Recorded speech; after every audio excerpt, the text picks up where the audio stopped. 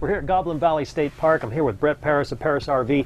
We're in a pretty cool tent trailer. I haven't seen one like this. It's got everything. Yeah, this trailer is awesome. You know, it's a 2016 Rockwood. It's called a 277 high wall, and it has everything really that a full-size travel trailer would have, but in a small, easy-to-tow, compact package. So if I'm towing this, I'm not dealing with a big thing in back of me. I can watch the road and get to where I want to go. That's right. That's the advantage of a tent trailer. You can see over the top, you can see around it. You're going to get in the back country further that a regular trailer won't go.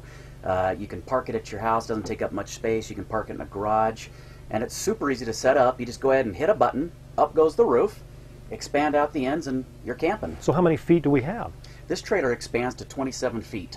And it's small and compact to get it to where you want to go. It's 14 feet going down the road. It's super small and easy to tow. A lot of amenities. A lot of amenities. So this trailer has everything, like I said, that a travel trailer has. It has a refrigerator with a freezer. It has a furnace that's thermostatically controlled. It has a flushing toilet with a holding tank and a shower with a holding tank, a stove, an oven, hot and cold water, outside stove, outside sink, outside barbecue, or even has air conditioning.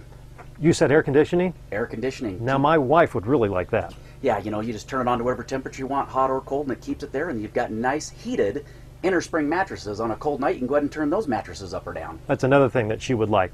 Keeping it warm on a cold night. You're up in the high UNs and it's chilly at night, even in the summertime, and those mattresses keep you warm. That's true, but if you're on a day like today where you got rain, you got a great big slide out, great big U-shaped dinette, put your 7-foot awning out onto the side and cook and have a good time. You can't beat this view out the window.